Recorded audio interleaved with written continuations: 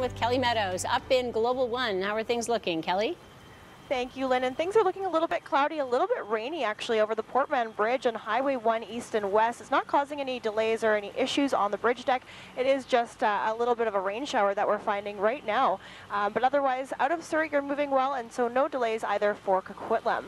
Feel safe where it counts at home. Keep your home secure 24/7 with ADT, Canada's most trusted security provider. Call ADT ASAP or visit adt.ca. In Global 1 above the Portman Bridge, I'm Kelly Meadows.